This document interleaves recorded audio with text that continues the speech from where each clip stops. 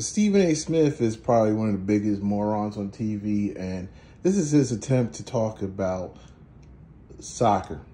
And soccer is probably the most popular sport in the entire world. It is. It's just not even close. And this is an attempt to talk about Lionel Messi, probably the most popular soccer player of all time next to Ronaldo.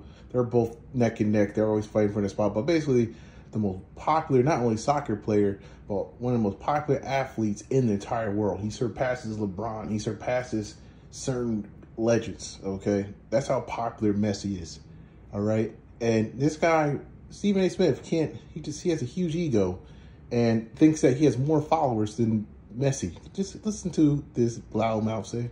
4.3 is not way more than 4.4, which is what I have, just to correct you. But at the end of the day, let me say this to you about Messi. I mean, listen, the guy's 35 years of age, and he was over there in Europe being an absolute superstar. The MLS, as far as I'm concerned, is a G League compared to the soccer that we see in Europe. So to come over here is still near the top of his game.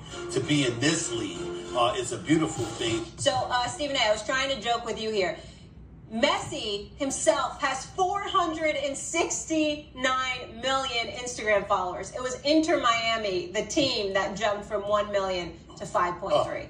I just want to make that clear. Yeah, he's got way more than Stephen A. What happened was, Stephen A., I had every producer, everyone, like, he has way more than Stephen A., Molly, relax. Well, 5.3 is not way more than 4.4.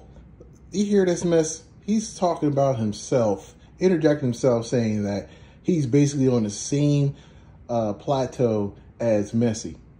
This guy's ego is ridiculous. I mean, it's ridiculous.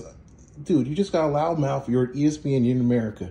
But nobody gives a damn about you other than America. No one even knows you. The whole entire world knows Messi.